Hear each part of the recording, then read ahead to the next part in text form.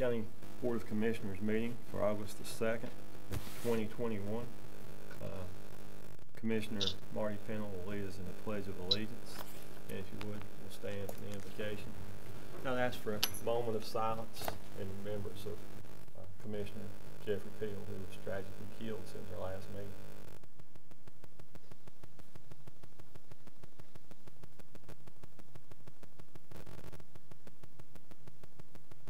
Lord, we'll come to you at the end of this day. Lord, as we start this meeting, we ask that you direct our thoughts, give us wisdom in the things that we say and do. Help us to do things that will move Alexander County forward. And Lord, as we come into this meeting, a lot of things has happened since we met last. Pray for Commissioner Peel's family. Lord, help them in this time, the loss there. Lord, pray for all those. Thank you for someone that's touched lives as he has all across our county, for our children, and involved in other things. Help us to pick up that mantle and go and just be wise in what we do and make decisions that will help each one. Lord, I pray for our nation, for our president, all the way down to our county commissioners, our police, all those that are looking after emergency services. Help them. Lord, help us to do what's right. And we'll just thank you for the day. Thank you for the good things that you do for Alexander County. Lord, as it seems that COVID's coming back around, pray that you protect us from these things. Just give us the wisdom that we'll do what is right. And with all this we ask in your name. Amen. Amen. Please direct your attention to the flag. Attention, salute, pledge. I pledge allegiance to the flag of the United States of America and to the republic which stands one nation, under God, indivisible, with liberty and justice for all. Thank you. Thanks, Steve.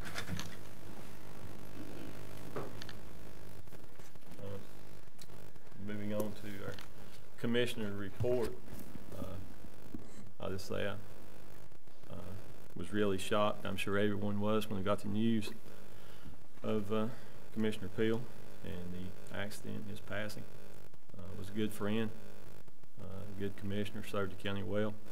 I was on the school board when he first came on, and we did the interviews there, and he was ultimately hired for the county. Be missed greatly, missed by all of us, and just continue to pray for his family. And Jeff was a pretty good friend of mine. In my opinion, he was a true servant to the kids and to the folks of our county. He was the type of guy that you always knew kind of where he stood. He always helped anyone he could. It was his desire to leave anyone that he touched better than when he came across them. No matter if that was just to help a family out or even help a county out for a short period of time. But he will be truly missed, and we love his family greatly. That's correct. Mr. Vice Chair? Yes. Yes, sir. Commissioner Yoder here. I just want to say that Jeff was a good man, stood up for what he believed in, Christian man, a man that made a tremendous contribution to Alexander County, to the children that he touched through the public school system, and also at the Christian Academy there at Millersville. He touched a lot of lives, a lot more lives than I would ever imagine. And the outpouring of love and support for his family, and over the past 2 weeks, has been unbelievable. He's a man that stood up for what he believed in, stood his ground, and he always came to county commissioners meetings well prepared. He read his material, he studied it, and he was a great asset to Alexander County, and he will be sorely missed. My prayers continue to go out to the family, and this county will miss Jeff Peel. Thank you. Yes, sir. They will. And too, as far as on the county things, I was able to attend a couple grand openings in the last couple weeks. One was in town, and town council and Councilman Jack Sims was there also. And I guess that was the the last opening or grand opening that Jeff was was in attendance at, and got a chance to talk to him. And then we had one, I can't think, it was a lawnmower implement grand opening out on Rocky Springs Road. He didn't come, but he texted me and said he wouldn't be there. I said, well, we got this covered, it'll be okay. But I texted him back, and it's kind of a little inside joke, anybody that's been with him. I said, you're missing the Krispy Kremes, and he texts back, oh my. So, he liked to be out in the public, and he liked food, and liked to eat. Whatever he did it heartily, and he enjoyed life, and he will truly be missed. You have any report, Mark? No, not at this time. Okay. Moving on to the adoption of agenda, I would make that as a motion. Everyone's had the agenda in their booklet. Second. We have a motion and a second. Any discussion? All in favor? Aye. All right. Thank you, Larry. All right. First matter of business is our public comment, and I think Sammy Atkins has signed up to speak. There'll be the clerk, Jamie, will keep as far as the time. If you're the only one speaking, we'll give you time to come up to the podium, if you will, and speak. We make no action on anything, but we'll listen. It won't be long. And get back with you. All right. Go ahead, sir. Thank you. My name is Sammy Adkins. My wife Frankie and I would like to express our condolences to the Peel family and the commissioners who lost a fellow member. Now, my reason for being here. We have an ongoing problem with the water lines in our Standelaw modular community. This includes Standelaw Drive, Gina Lane, and Dwayne Drive. All are a part of the community. The lines have breached several times in several locations. They are at least 35 years old. The city of Hickory should have a record of the number of times they have had to come for section repairs in our development. This is like putting a small Band-Aid on a large open wound.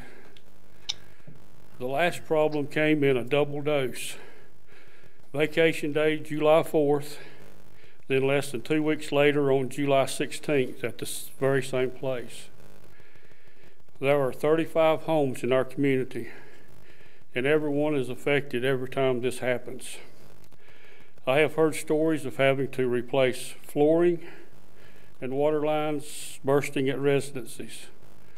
My hot water heater burst open at the top and sprayed water all over the place. All of this is the result of water pressure building up while it's cut off. I appreciate the promptness of the city of Hickory for doing these section repairs. To be honest, they are probably tired of coming to the same location so many times. I'd like to thank the commissioners for allowing me to have a platform to discuss this important issue. I have 46 signatures on this petition to replace the water lines.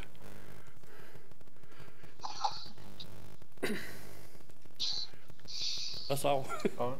If you want to just give those to Jamie, the clerk, and she'll put them as record. If you want to, do you need them back? No. Thank you. Thank you. Next, item number 2 is public hearing for approval of road name Holly Tree Lane. Just need to open the meeting, I think. Make a motion that we open a public meeting. Second. A motion and a second. Any discussion? If not, all in favor? Aye. Thank you, Commissioner Yoder. Motion is carried and approved. Public hearing is open. French, you Yes, sir. Staff requests the approval of the name change as listed below in your packet. The name meets regulations as required. The name has been checked for duplication and sound indexing, and the road name is Holly Tree Lane. Its location is Cross Street, Blair Road, so it's Holly Tree Lane. Okay. Is there anyone in the audience who wish to speak about this? Okay. No one speaking. We'll close the public hearing. I did that as a motion. Second. Any discussion? Not all in favor? Aye. Thank you, Commissioner Yoder. Meeting is closed. I'd entertain now I'll make a motion that we approve the road name as given. Need a second. Second. Okay, a motion and a second. Any discussion? If not, all in favor?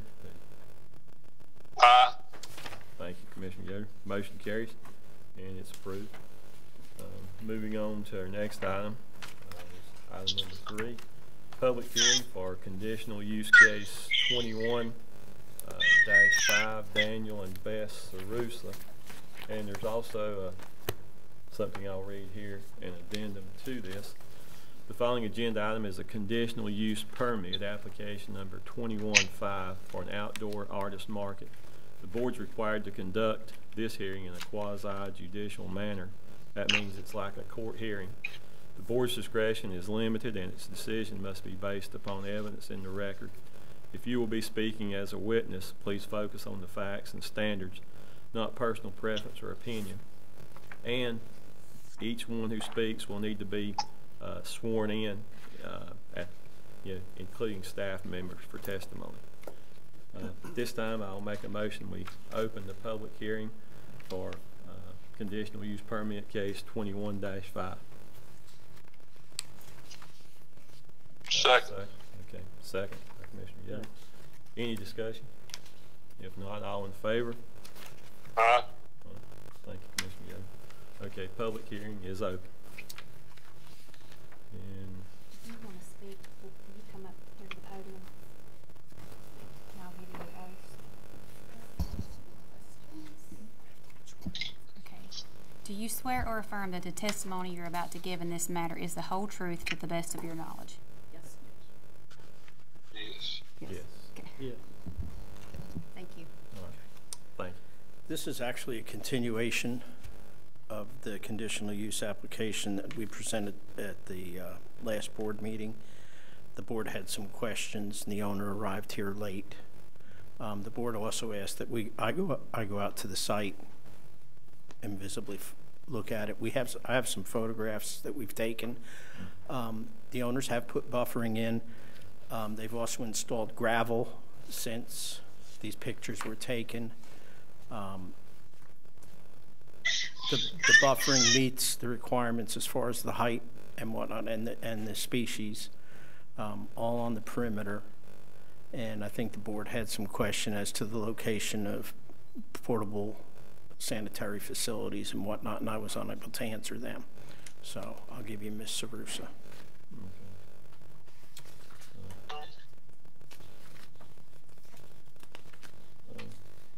Yeah, I think the question was the location, for the Where would you like them? sanitation. Well, I think on the map it shows it's on the upper Right. corner. Yeah, just because it would probably make it easier when they come to clean them. Okay. But if you have another preference, we can, there's plenty of space out there. Okay. So the pictures, this is all around the surrounding property, correct? Yep. Okay. 16 North is on the other side of the house with the green roof, correct? Is that looking towards 16? Yes. Okay. All right. Okay. Any commissioner have a question? You have a question, Commissioner Yoder? No, sir, I'm good. Oh, I have a question. On this drawing here, Yes, sir. is this supposed to be Highway 16 up here? I want to make sure I've got this turned right in my mind. It's not labeled, so I'm not positive.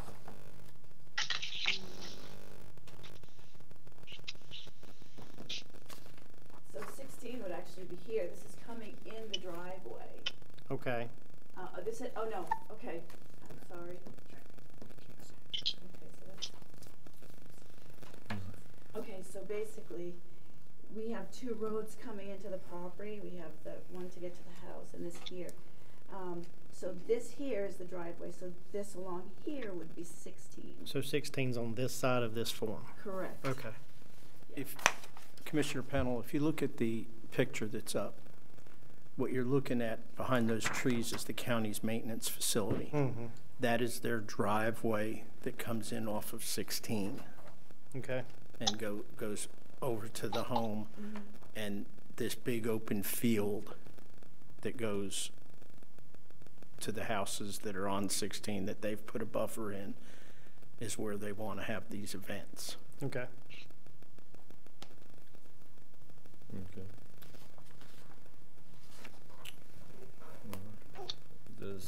Is there anyone in the audience who has like to speak? Has to be sworn in, but if there's anyone here, I want to give them an opportunity. Okay, no one speaking next.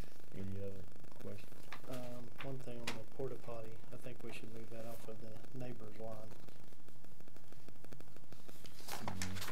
So where the line of trees is there, the lot goes, I think, I don't know, it's another, how many feet? I have no idea. I think it's another 2 feet beyond those trees, Mm-hmm. towards the neighbor's house.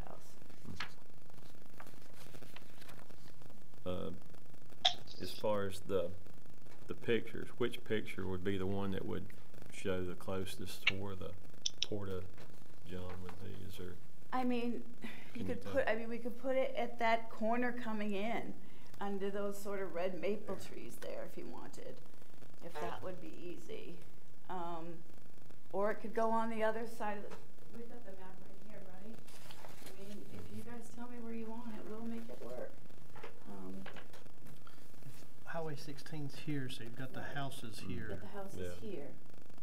So, and we've got a house And we've over got this here. big parking lot here, so I think we were thinking of, you know, either here, well, I was thinking over in the corner, but we could put it up here too. And your house is up here somewhere? Mm-hmm, yep.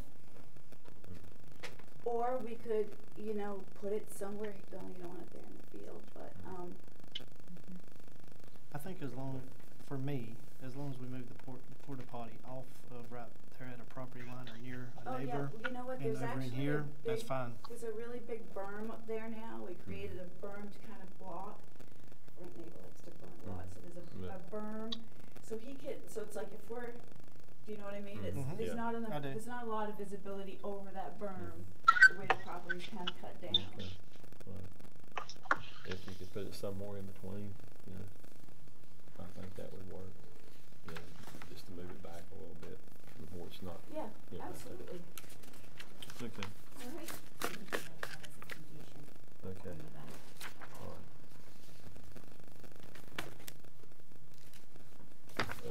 Okay. Is there any other questions? Any questions, Commissioner Yoder? Still good? I'm good, yes, sir. Any questions, Mark? Okay. We need to close the public hearing. Close it and proposed conditions. With moving the. Yeah. Okay. Make a motion that we close public hearing on the conditional use permit case 21-5. Second the motion. Okay, have a second. Any discussion? All in favor? Aye. Motion carries.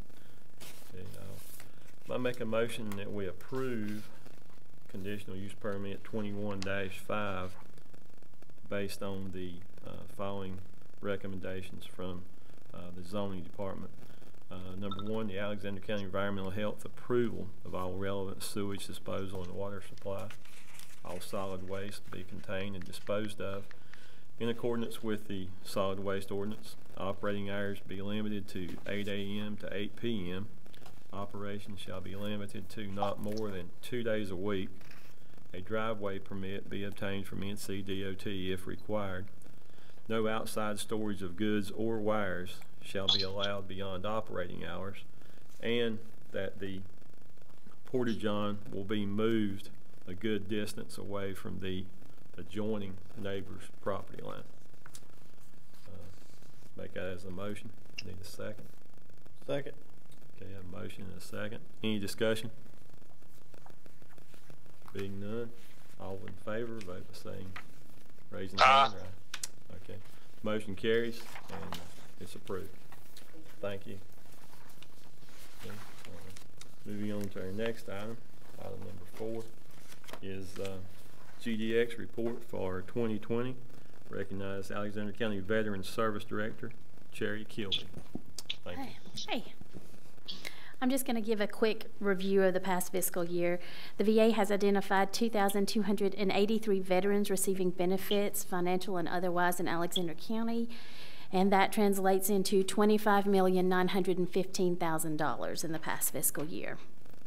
The VA breaks that down into compensation and pension, which is what most people think of when they hear VA benefits, and that was paid $12,745,000 to Alexander County veterans. This is an increase of 6.81% from the last year, and these are paid directly to veterans, and they are non-taxed. They additionally paid $651,000 in education benefits. They either are paid directly to the college or they're paid to the families. And then the third breakdown is the health care benefits, which was $12,242,000. This represents health care received as well as funds paid directly to the veterans who may not have otherwise gotten health care. So overall, we've had an increase. We're not like blowing it out of the water or anything, but we're not declining either. So, do you guys have any questions?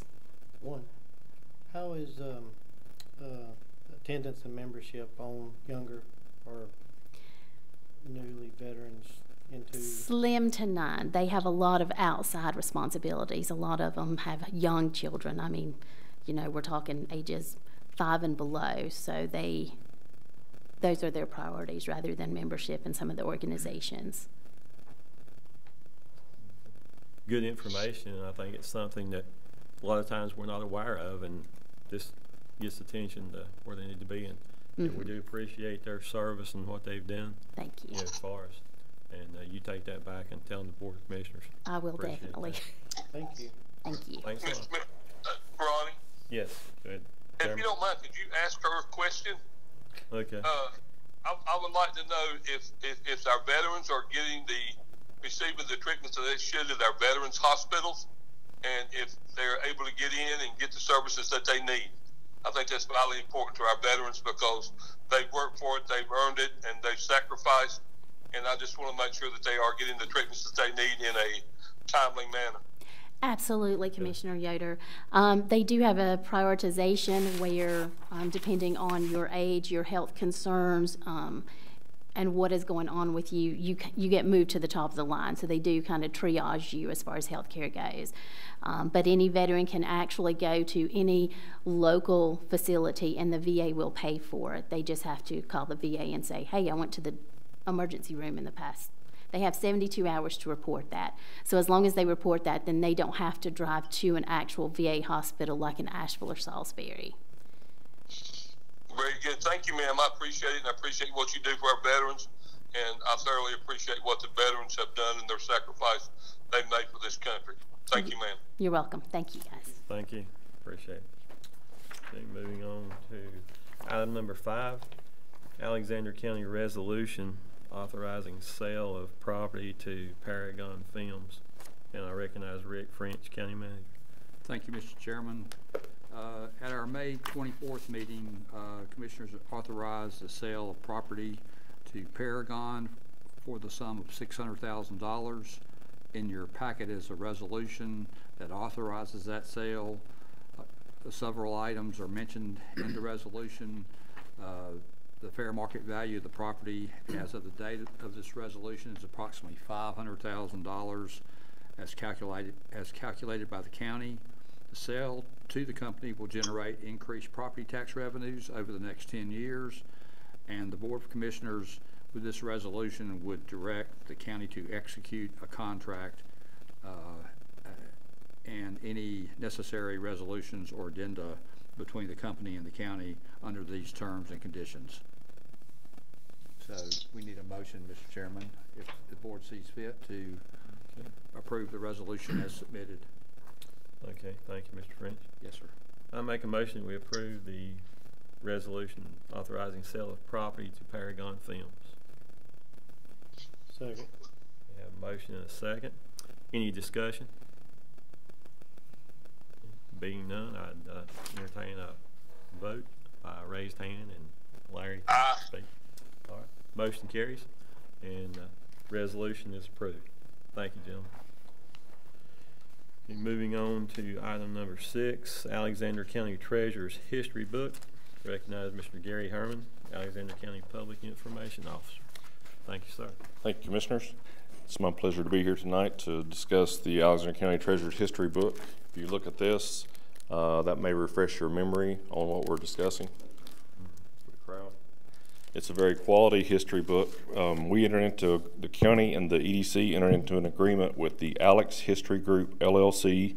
This goes back to 2012 to fund the printing of this history book. So a total of 2,100 books were printed at a cost of $66,232. Alexander County contributed $51,667, and the EDC contributed $14,565 to the book project. The book was seen as a great way to promote Alexander County and our rich history. Of the 2,100 books that were printed, approximately 1,100 copies were sold. So that leaves us with about 1,000 remaining, a little bit less than that.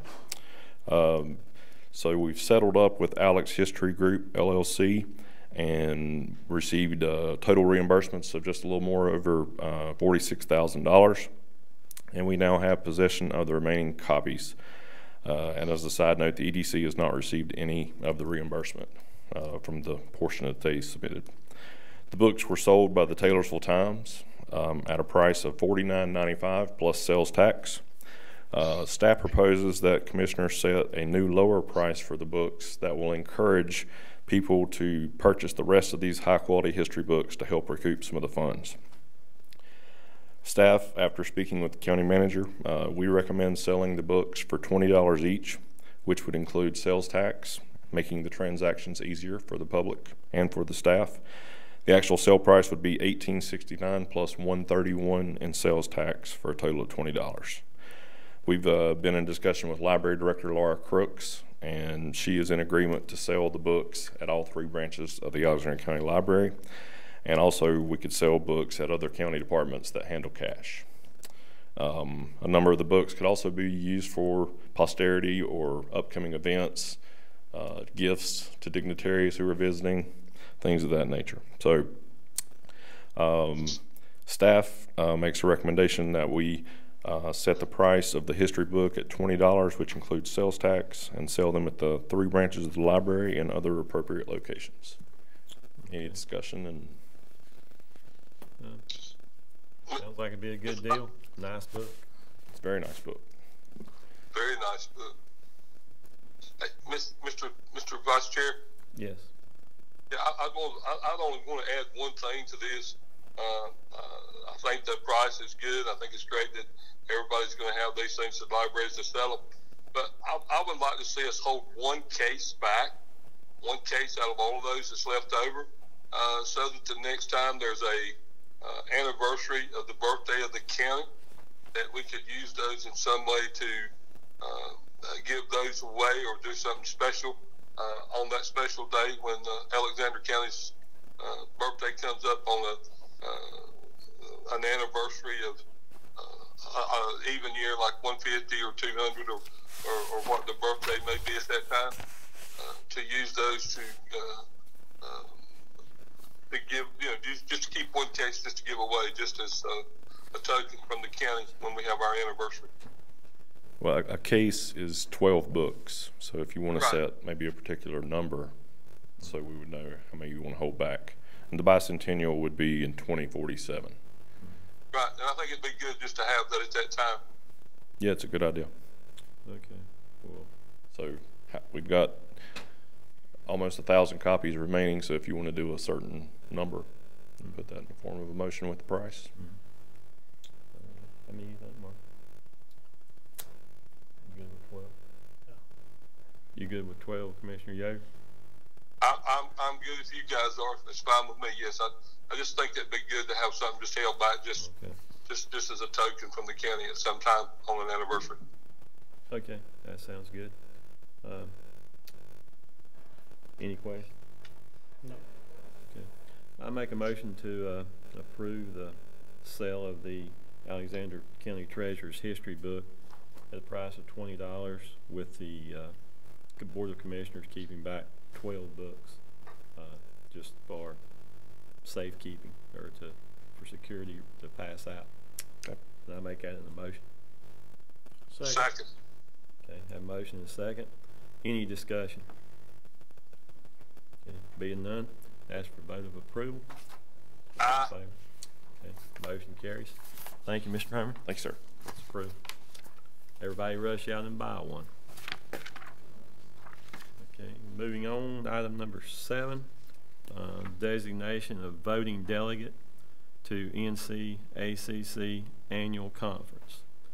I know Chairman Yoder, in the past you have done that. Are you willing to do it again? Yes, I'll be at that meeting. Okay, is that good with you? Okay, do we need to vote on that? Yes, sir. Okay, all in favor of Chairman Yoder being our delegate to the conference? I think that's August the 14th, Chairman Yoder, in Wilmington? Yes. Somewhere, yeah, down. Okay, make a motion that we approve Chairman Yoder for our delegate. All in favor? Aye. Aye. Okay, you're the one. Thank you, sir. Thank you very much. All right. Okay, moving on to item number 8. Resolution by Alexander County Board of Commissioners accepting American Rescue Plan Act funds, and I'll recognize County Manager Rick French. Thank you, Mr. Chairman. In your packet is a resolution concerning American Rescue Plan Act funds, or ARPA funds. Alexander County is eligible to receive funding from the Coronavirus State and Local Fiscal Recovery Funds of H.R. 1319, American Rescue Plan Act of 2021, directly from the U.S. Treasury Department. Currently, that's estimated in the total amount of $7,283,353, and has applied for and already received the first transaction of these funds in the amount of $3,641,676.50, and so in another year we'll receive the rest of the funds.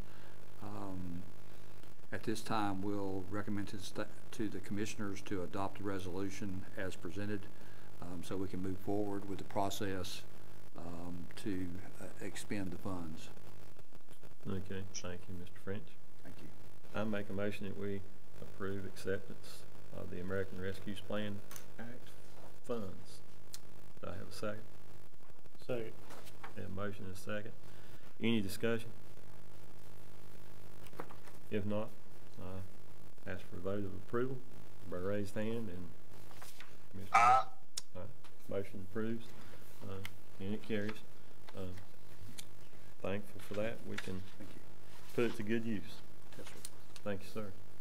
And moving on to next item of business, number 9, I believe is where we're at. Yeah. Approval of meeting schedule changes in September and October. Ask Mr. Rick French if you'll expand on that. Yes, sir. Thank you, Mr.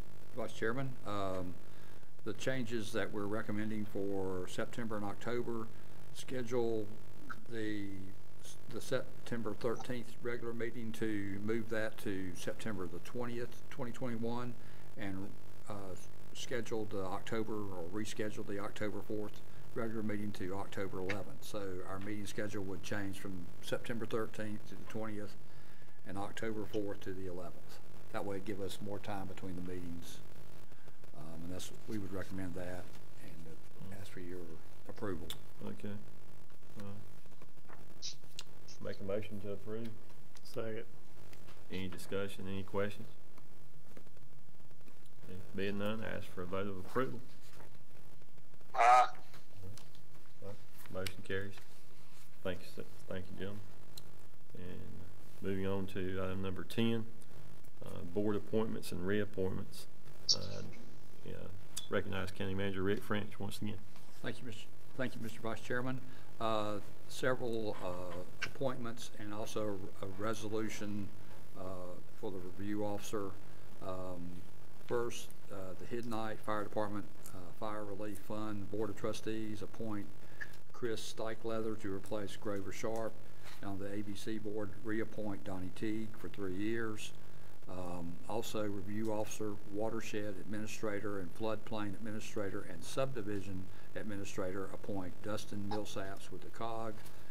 And I guess that would be one action, Mr. Chairman, and then we would need to, there's a resolution attached that outlines the review officer in the county, which we would ask you also to be approved this time.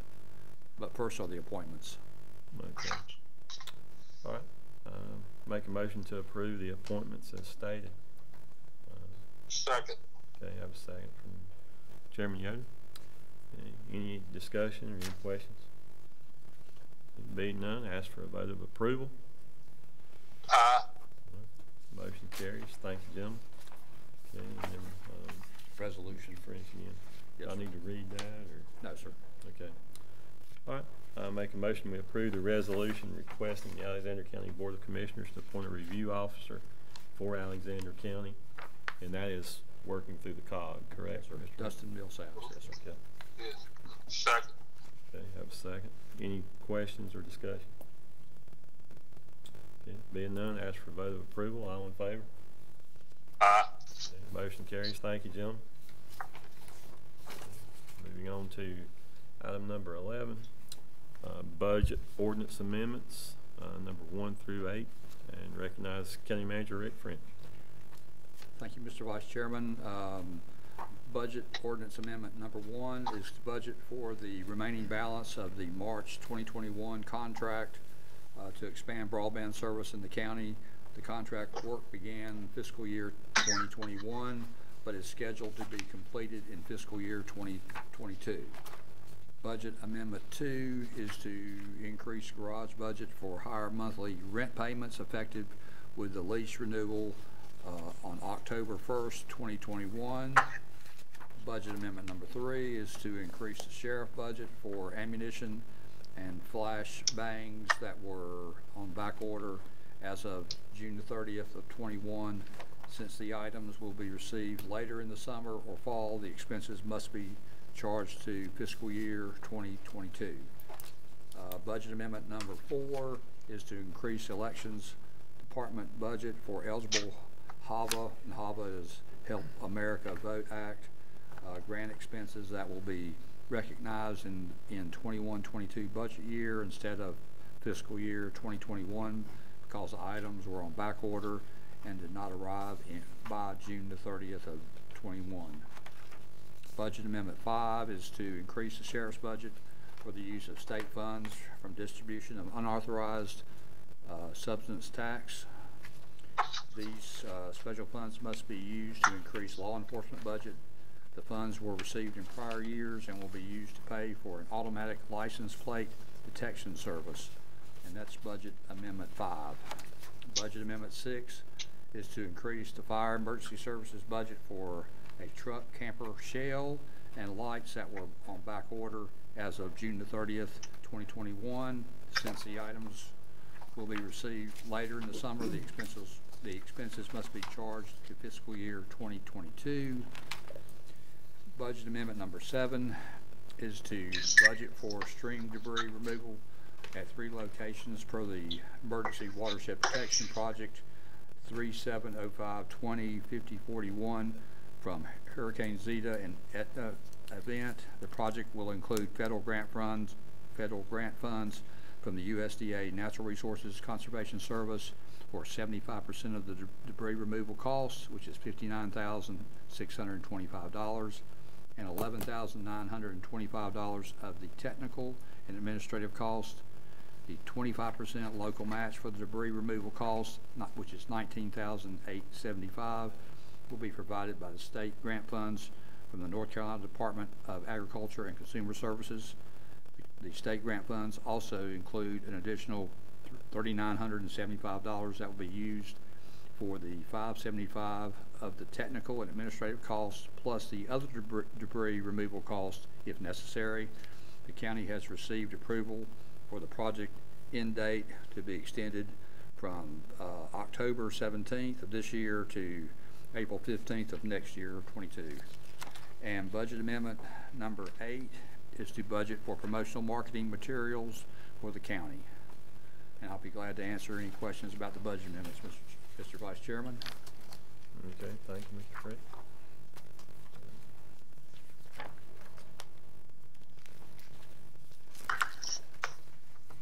Any questions for Mr. Frick?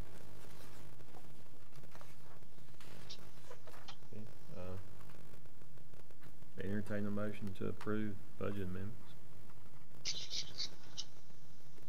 Second. Okay. Have a motion and a second. Any discussion or further questions?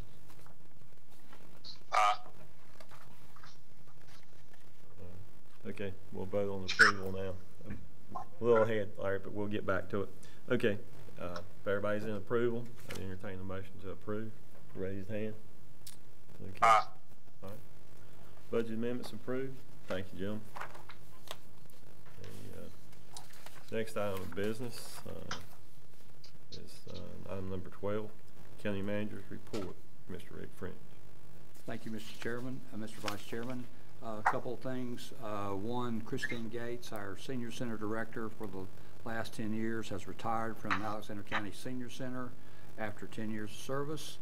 McGill has notified the county that county staff that the new parking area at Wittenberg Access is nearly complete. I think by now it is complete. Kemp Sigmund Construction Company is doing the work at the park. Also, in sales taxes through the sales through April of 2021, the county has received $5,807,000, which is 98% of the budget collected. We had budgeted $5,913,000, and we have 2 more monthly payments, so to speak, to receive. It's almost 19% increase from the same time last year. New sales tax is running right in where it's supposed to be running. It's running about 3.7% more. We had budgeted $1,689,897, and so far this year we've received a little over $1.5 million. And I'll be glad to answer any questions about the county manager's report, Mr. Vice Chair. Well, thanks for that information, and sales tax increase, that is a good thing for the county. It is. Looks like people are buying local, and yeah, it's a good thing. Keep up the good work. All right. I guess the next thing is the any questions for Mr. Cook? No questions. Chairman Yoder, you got any questions? All right. No, sir, I do not. Okay. Next item will be our approval of consent agenda, and I make that as a motion to approve. It's been in our packets. We've had time to look at it. I'd entertain a second. Second. Okay, a motion and a second. Any further discussion? Being none, I'd ask for approval by raised hand and vote. Aye. All right. Consent agenda is approved. This will close out the Board of Commissioners meeting, and we will move into the Board of Commissioners Consolidated Human Services Board meeting, and we'll welcome Ms. Leanne Westnett.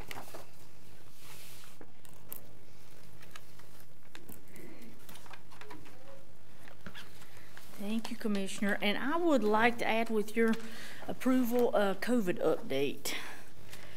Okay. I'm sorry to have to do that, more than you can imagine.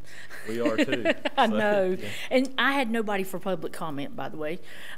Yes, I am sorry to have to bring a COVID update, but I think you the community, and you need to be aware that we have seen a substantial increase in positive cases, as well as most of North Carolina.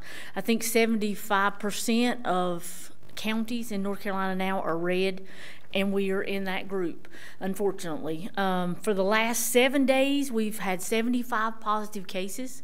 Compared to in June, we were seeing 10 or 12 positive cases a week, just to kind of give you some parameters to base that on. So the last 7 days, we've had 75. And for the last 14 days, we've had 111. That's certainly not our highest. We were several hundred at some points at the worst point, but we are definitely seeing that curve start up. So we want to make sure people are aware and take the precautions that they need to. We still have vaccine, all kinds of vaccine, whatever someone would prefer, available in the county. The pharmacies have it, the health department has it. We are seeing more people be vaccinated in the last 3 weeks, so that's a good thing. We are currently, we've moved up to, still not where we want to be, but we're more, 36% of our population is fully vaccinated. We would love to get that to, 50 would be great, next goal.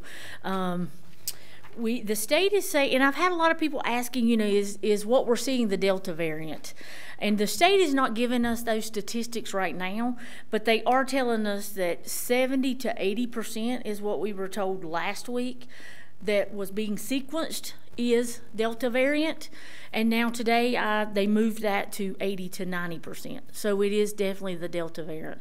94% of the cases that the state saw last month was in unvaccinated individuals, but we are seeing some breakthrough of vaccinated.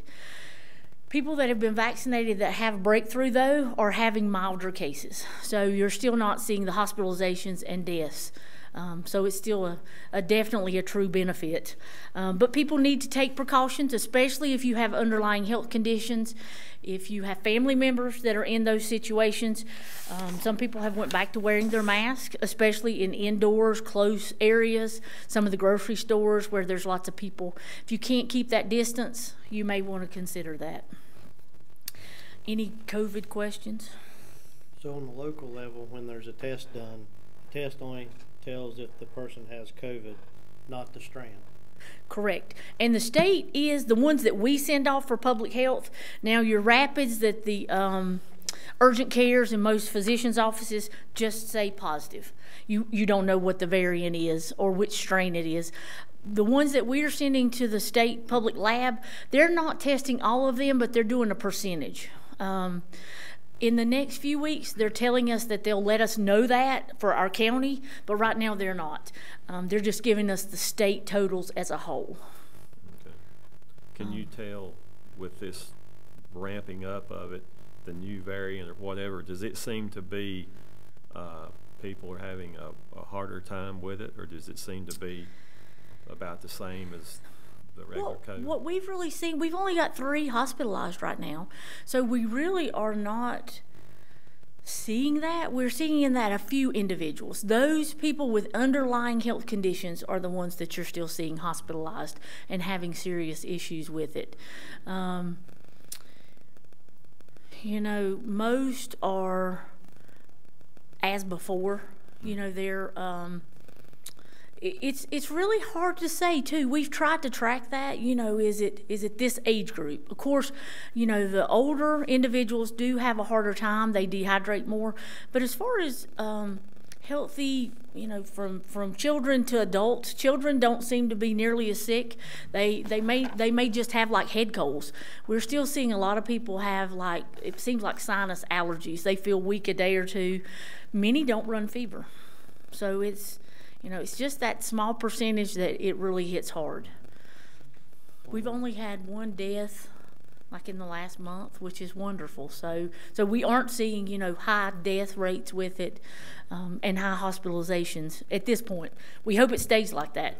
And I'm hoping that, maybe when school starts back and we stop vacationing, we're seeing a lot that are from family get-togethers, the 4th of July, out of state, a lot of people traveling. I know we've had a few cases come from abroad. One more question. The folks that had COVID and has antibodies on the first strand, are they still getting the second strand? Are they still getting the Delta variant? While Some. they have antibodies? Small. Yes. Yes. Generally, it's only a few that we know of. We are trying to track that. And generally, they're having a milder case. So the antibodies, if you have those, Antibodies are great to have, and the antibodies vary greatly. We have seen people that have had antibodies from the disease almost up to a year. We've had some that only kept those less than 6 months. The average is 6 months or a little greater, but it varies greatly. I've tried to compare that. Okay, is it somebody with, diabetes or this or that? And it is all over the place. I mean, it is. There's no rhyme or reason to how long your antibodies stay. I wish there was. We've tried to pinpoint that, but it is all over the place. So do you advise? A lot of it is your immune system. Yeah. If someone has antibodies, should they have the shot also? That is very individual choice. If they have antibodies and they take the vaccine, they are probably going to have more side effects with the first dose. It's actually a good thing because you're building protection, but it's not nice that 12 hours that you feel really, really bad. No. And that's historically. So what a lot of people are doing is having antibodies tests every month or every other month until they see that start to wane, then they're getting vaccinated. A lot of people are saying, well, I'm going to wait 6 months, so it's really, if individuals need help deciding that, we'll be glad to give them all of their options. All of the pharmacies are doing those antibody tests. We can now do those antibody tests. Our antibody test is a blood draw. The pharmacies is a finger stick. So sometimes it's like, okay, which do you like the least? Because none of us like needles, right? But, that's an option. It's about $20. So for $20, you can, go see what your antibodies are, and it'll give you a level, and you can see them start to drop. And what we recommend is before they're totally gone, start your vaccines. That way you don't have a time when you're not protected at some point or at some level. Okay. Good questions, though. Not to keep dragging on, but someone who was asymptomatic with the regular COVID, would they possibly be asymptomatic with the variant, or there's no recording of that, or? You probably aren't going to know that because most people aren't tested unless there's a reason to test. We can do tests for people that are well, but generally you've got symptoms or you've been exposed. And we see a lot of people that are exposed, and if you are exposed and want to be tested, the time frame is 3 to 5 days after that exposure. You've got to give your body time to start having some of those antibodies or virus in your system. Virus, not antibodies. So you really don't want to be tested the day, somebody talked to me and they went to be tested tomorrow. You need to wait 3 to 5 days. But we see a fair number that are still negative. It depends on how close to contact. Did you wear your mask? Did you not? Did you, there's a lot of reasons. Your immune system has a lot to do with that. Immune compromised people are much more likely to become ill with less time exposure too. So the people we worry about are the immune compromised or the people with underlying health conditions, especially respiratory. If you've got any kind of lung issues, those are the ones that are really, on respirators and severe illness. So really, people with COPD, asthmatics, scarred lungs, had lung cancer in the past, anything that would have damaged those lungs need to take great precaution right now. I'm praying it moves out real quick. So. Me too. Trust me. I was hopeful at least we would wait till regular flu season because, it's here and we're going to see it kind of like flu is what we hope to get to where it's not so rampant. All right. Good information on that. All right, now to the real agenda. or the good parts. Chad, next slide. I have good news. The county has been approved for a dental Duke Endowment Grant. It totals $400,000. We will receive $250,000 in 21, 22, and then the remainder in the next fiscal year. I want to thank Crystal Adams. She is the CVCC. She is in charge of that dental hygiene program for CVCC and has been very instrumental in helping us and will continue to help us. This is the first between a public health department and a community college, so we're very excited. The collaboration is going to utilize, of course, public health dental staff, but those students as well. So it is a win-win ongoing. You know, those students have a really hard time finding clinical sites, and so this will give them hands-on. We are going to provide, we've always done dental screenings in the schools, but we've never done care. And so, and we are not competing. We have talked to all the dentists in the community. There is enough work for twice as many as dentists as we have. So we are not trying to take their patients. If students have a dental provider, we want them to continue there. What we're apt to get or looking for is those students not receiving care. We're going to start with the East and West middle schools. We will be able to provide cleanings, x-ray on site. It would be great to eventually get to have dedicated space, but for right now we're going to be transitioning that equipment in and out because there's really not lots of space anywhere. But we do hope to expand that. This next 2 years is to prove we can do this at East and West and then move to the other schools. It would be great to do this in all of them. And this grant will get us up and running until we're self-sufficient. And we feel like it will be self-sufficient, just like the dental clinic has for over a decade. So we're very excited about that. And we're going to get that information out in the packets when they go out at first in the schools, so parents don't have stuff coming but one time. It's just a book the first day of school. And we probably will not get into the schools to actually start services until about January. We've got to get consents and all the startup work done. So, but we're very excited. We have a public health dental hygienist that will also supervise those students as well as CVCC staff. Behavioral health program. This one actually I need you to vote on. When we started the behavioral health program, we had the rural health grant that was offsetting any of our 0% pay clients, and we do not, that grant ended last fiscal year. So to keep this program self-sufficient or as close to self-supportive as possible, we're proposing that you not slide lower than 40%. I gave you some examples on the next slide. Shows you the fees, our price at 100%, and then what 40% would be, and clients can also fall into 60 and 80%. So we would slide no lower than 40, and of course 100% is the top. On the next slide you'll see the incomes, because I wanted you, and I gave you a copy. I didn't put a slide because it's too hard to read, but in your packets you have a slide with all the income levels broken down. This is the income we use for all programs at the health department, family planning, dental, etc. But for instance, a family of 4 with an income between $26,501 and $36,438 would fall into that 40% pay or lower. And 100% pay would be that same household with $66,250. So that kind of shows you what we're looking at for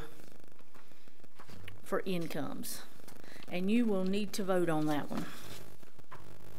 Any questions? What is vote? No. Lucas? Any questions? Any questions, Commissioner Yoder? No, sir. That's a very good program. That's another thing that we can use to help our children. Need everything we can get. So, I make a motion that we approve the behavioral health income or sliding fee, is that what the sliding fee? As given by Ms. Leanne Webster. Entertain a second. Okay, have a second by Commissioner Yoder. Any discussion? Being none, make a vote of approval. Aye. Motion carries. Thank you, gentlemen. The next is just a quick update on the maternal health program. Dr. Michael Kepley has been our OBGYN delivering our babies for a long time. I should have looked this up, a long time.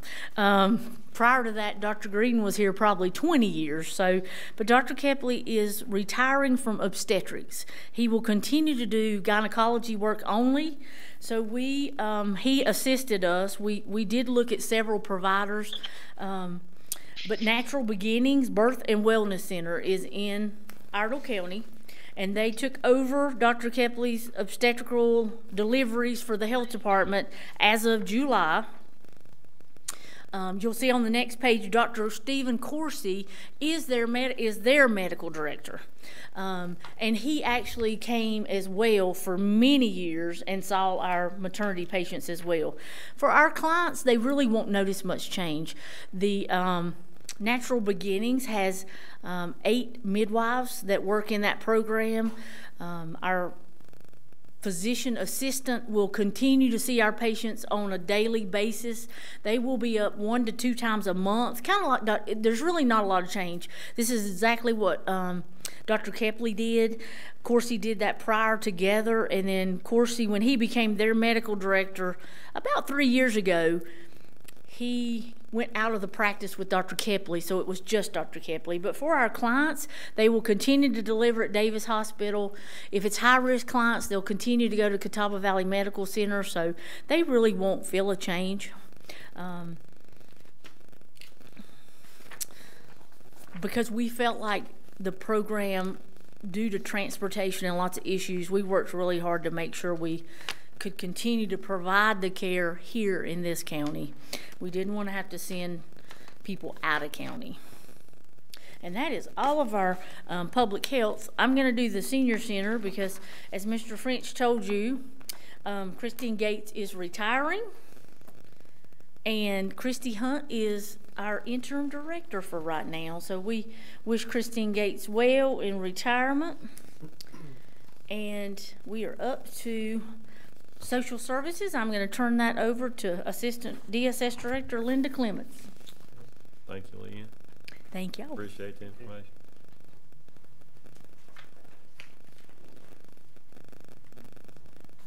Good evening. Dean. So for the next slide, updates. Just to confirm, the Medicaid transformation of managed care started July 1st. We really have not had any significant issues. We get weekly emails asking if we have issues, but we really have not had a whole lot. I'm not sure if you guys have heard anything, but we have not. The placements for youth and adults continues to be one of our bigger challenges. We still have, actually we've got more kids that are actually gone out of state than we've had in the past, which is really frustrating. But we're continued to work with VIA on that, and hopefully that's going to improve along with these tailored plans it talks about in 20. There actually is a contract been in place. I don't know if you saw in the tailored plans that they did pick 5 or 6 providers.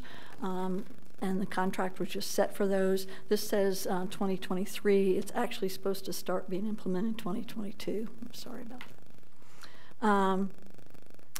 We have started work to develop our strategies and protocols for the evacuation planning based on, we've used Red Cross forms and kind of changed them. As what we've learned is it is not really a Red Cross shelter until it becomes overnight. So any evacuation shelters were really on the county. We had our last meeting include Garrett Huffman, who's been very helpful on this, and the CERT team. So we're going to start partnering with them to make sure we have a response that's coordinated. But he also talked about changes at the state level, which are going to put more emphasis on counties being independent for up to 72 hours in emergency cases. So we'll make sure that we've also planned for that. We were planning to have a celebration luncheon for a year of all the changes that we've been through along with COVID. Unfortunately, with the COVID increasing again now, and it's hit our DSS location, we have a number of people out. We are now canceling that, and we're going to wait until things improve as far as COVID.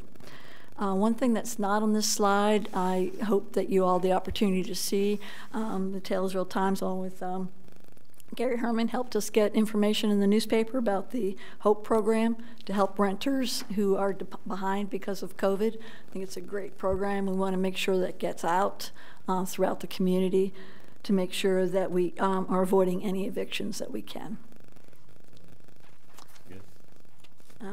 Next one is, we did have a Golden Opportunity event. We timed this one perfectly right between when COVID was declining and before the Delta variant came back. We had a very nice gathering.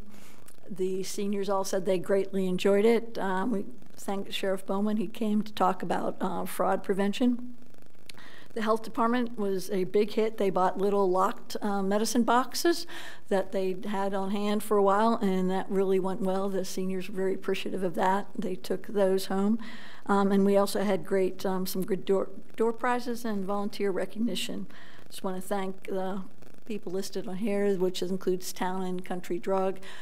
These people, the Sheriff Department, Western Piedmont COG, Health Department, Legal Aid, Senior Center, the state's office, they all had tables there, and they all donated to the door prizes, all these organizations. So we had a nice time. We ended with karaoke at the end, which I think that's what you can see them starting to enjoy.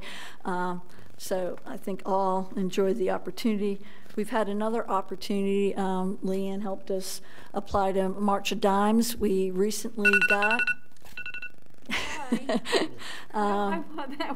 and picked up, Daniel Fox helped us, went down to Charlotte, picked up a box, boxes of sizes 2, 3, 4, and 5 infant diapers along with wipes, and we are distributing them to families in need in the community. Any family we find out, we are making sure that they get those. And Western Piedmont COG, another thank you to them, because they did deliver from some school supplies for distribution to our Work First clients. The next thing is just our upcoming actions. We have drafted the position for the new training position, and we're waiting for the, I think it's the August 13th when we have to get that finalized before we post it with the new financial year budget. We were unsuccessful, unfortunately. We did try, applied for a grant application for $25,000, hopefully to help the senior program, but we were unsuccessful. They did send an email back and said they were overwhelmed with applicants, and we unfortunately did not meet the cut to get that. We've had a few meetings to work on foster parent recruitment and getting that more into community engagement. Right now, because of some changes internally, it's kind of on hold. We'll get that moving forward again, hopefully soon. Leanne talked a little bit about the retirement of Christine Gates.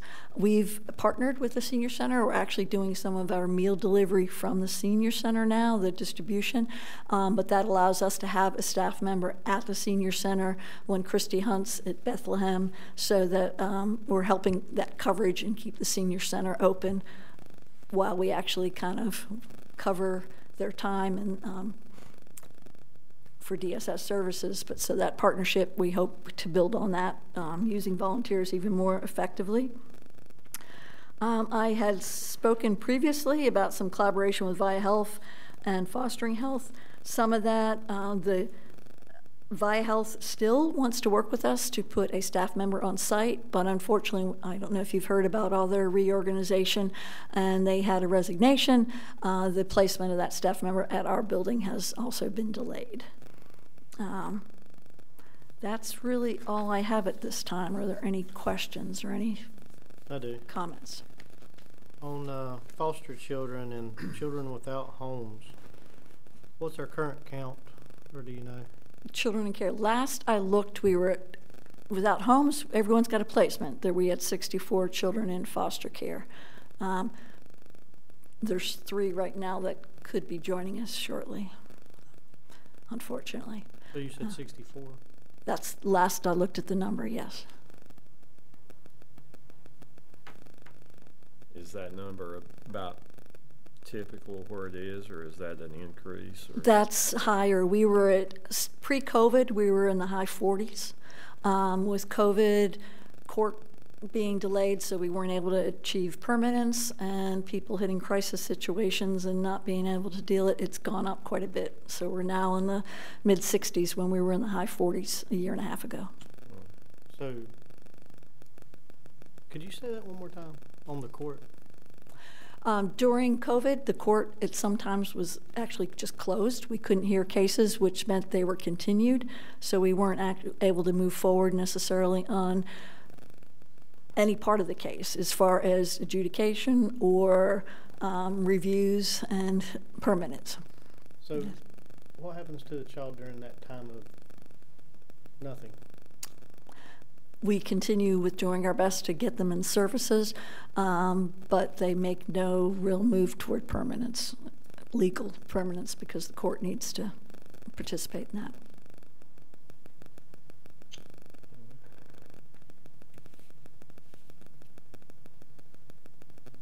Good information. Any other questions? All right. Thank you, Ms. Clinton. Thank you. Thanks a lot. Okay, I guess that concludes our meeting. We will adjourn. Motion to adjourn. Need a motion to adjourn. To go into closed session. Based on, let's see, where's my little